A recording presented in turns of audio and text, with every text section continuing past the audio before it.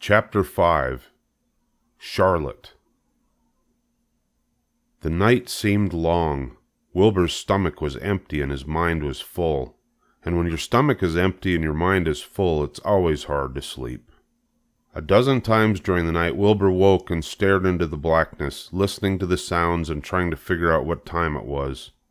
A barn is never perfectly quiet. Even at midnight, there is usually something stirring. The first time he woke, he heard Templeton gnawing a hole in the grain bin.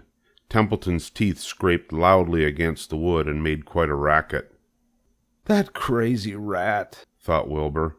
"Why does he have to stay up all night, grinding his clashers and destroying people's property? Why can't he go to sleep like any decent animal?" The second time Wilbur woke, he heard the goose turning on her nest and chuckling to herself. "What time is it?" whispered Wilbur to the goose. Probably about 11:30, said the goose. "Why aren't you asleep, Wilbur?" "Too many things on my mind," said Wilbur. "Well," said the goose, "that's not my trouble. I have nothing at all on my mind, and I have too many things under my behind. Have you ever tried to sleep while sitting on 8 eggs? "No," replied Wilbur. "I suppose it is uncomfortable. How long does it take a goose egg to hatch?" Approximately 30 days, all told," answered the goose. "But I cheat a little. On warm afternoons, I just pull a little straw over the eggs and go out for a walk." Wilbur yawned and went back to sleep. In his dreams, he heard again the voice saying, "I'll be a friend to you. Go to sleep. You'll see me in the morning." About a half hour before dawn, Wilbur woke and listened. The barn was still dark. The sheep lay motionless. Even the goose was quiet. Overhead on the main floor, nothing stirred. The cows were resting, the horses dozed. Templeton had quit work and gone off somewhere on an errand. The only sound was a slight scraping noise from the rooftop where the weather vane swung back and forth. Wilbur loved the barn when it was like this, calm and quiet, waiting for light. "Day is almost here," he thought. Through a small window, a faint gleam appeared. One by one, the stars went out. Wilbur could see the goose a few feet away. She sat with head tucked under a wing. Then he could see the sheep and the lambs. The sky lightened. "Oh, beautiful day! It is here at last. Today I shall find my friend." Wilbur looked everywhere. He searched his pen thoroughly. He examined the window ledge, stared up at the ceiling, but he saw nothing new. Finally, he decided he would have to speak up. He hated to break that lovely stillness of dawn by using his voice, but he couldn't think of any other way to locate the mysterious new friend who was nowhere to be seen. So Wilbur cleared his throat. "Attention, please," he said in a loud, firm voice. "Will the party who addressed me at bedtime last night kindly make himself or herself known by giving an appropriate sign or signal?" Wilbur paused and listened. All the other animals lifted their heads and stared at him. Wilbur blushed. But he was determined to get in touch with his unknown friend. "Attention, please," he said. "I will repeat the message. Will the party who addressed me at bedtime last night kindly speak up? Please tell me where you are if you are my friend." The sheep looked at each other in disgust. "Stop your nonsense, Wilbur," said the oldest sheep. "If you have a friend here, you're probably disturbing his rest. And the quickest way to spoil a friendship is to wake somebody up in the morning before he is ready. How can you be sure your friend is an early riser?" "I beg everyone's pardon," whispered Wilbur. "I didn't mean to be objectionable." He lay down meekly in the manure, facing the door. He did not know it, but his friend was very near, and the old sheep was right. The friend was still asleep. Soon Lurvy appeared with slops for breakfast. Wilbur rushed out, ate everything in a hurry, and licked the trough. The sheep moved off down the lane. The gander waddled along behind them, pulling grass. And then, just as Wilbur was settling down for his morning nap, he heard again the thin voice that had addressed him the night before. "Salutations," said the voice. Wilbur jumped to his feet. "You what?" he cried. "Salutations," repeated the voice. "What are they, and where are you?" screamed Wilbur. Please, please tell me where you are, and what are salutations?" "Salutations are greetings," said the voice. "When I say salutations, it's just my fancy way of saying hello or good morning. Actually, it's a silly expression, and I am surprised I used it at all. As for my whereabouts, that's easy.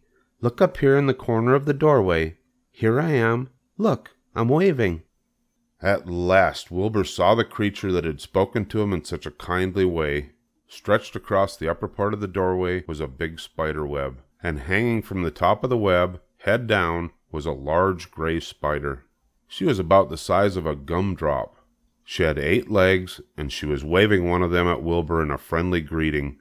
"See me now?" she asked. "Oh, yes, indeed," said Wilbur. "Yes, indeed. How are you? Good morning. Salutations. Very pleased to meet you. What is your name, please? May I have your name?" "My name," said the spider, "is Charlotte." "Charlotte what?" asked Wilbur eagerly.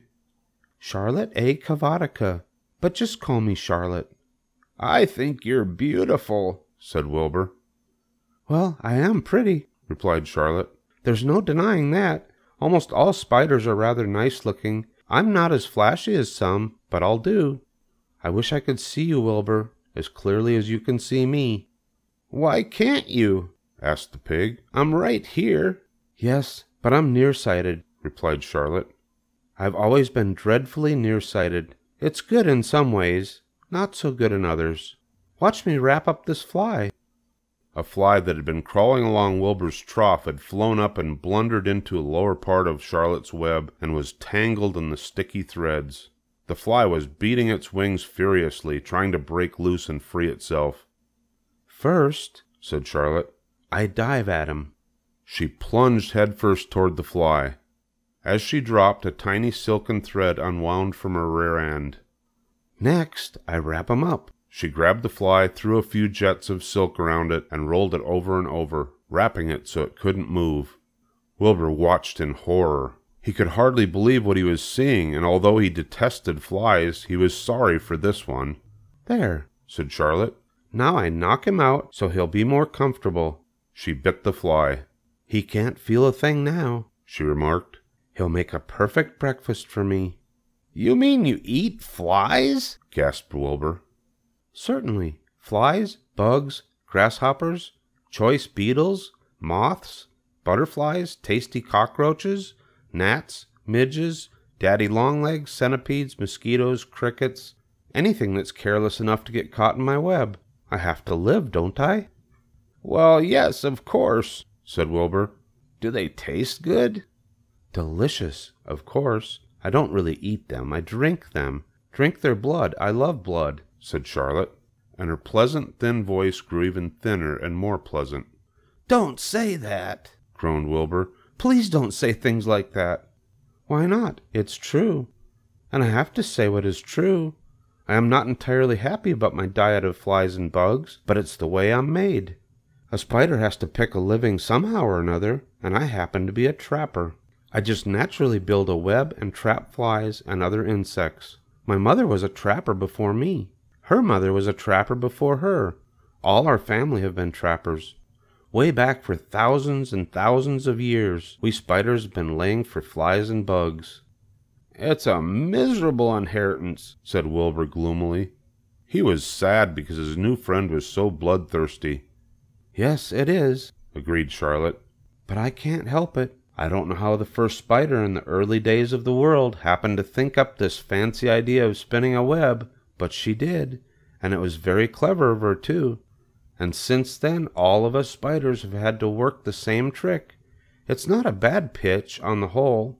"It's cruel," replied Wilbur, who did not intend to be argued out of his position. "Well, you can talk," said Charlotte.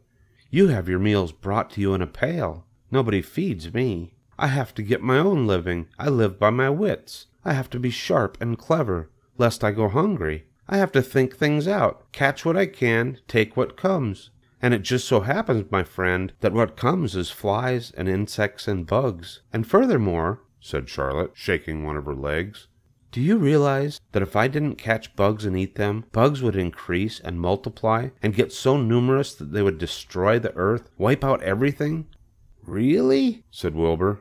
I wouldn't want that to happen. Perhaps your web is a good thing after all. The goose had been listening to this conversation and chuckling to herself. There are a lot of things Wilbur doesn't know about life, she thought. He is really a very innocent little pig. He doesn't even know what's going to happen to him around Christmas time. He has no idea that Mr. Zuckerman and Lurvy are plotting to kill him. And the goose raised herself a bit and poked her legs a little further under her so that they would receive the full heat from her warm body and soft feathers. Charlotte stood quietly over the fly, preparing to eat it. Wilbur lay down and closed his eyes. He was tired from his wakeful night and from the excitement of meeting somebody for the first time. A breeze brought him the smell of clover, the sweet-smelling world beyond his fence.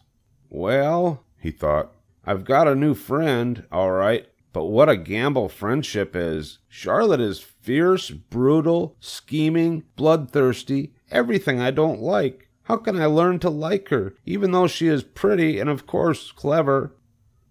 Wilbur was merely suffering the doubts and fears that often go with finding a new friend. In good time he was to discover that he was mistaken about Charlotte. Under her rather bold and cruel exterior, she had a kind heart, and she was to prove loyal and true to the very end.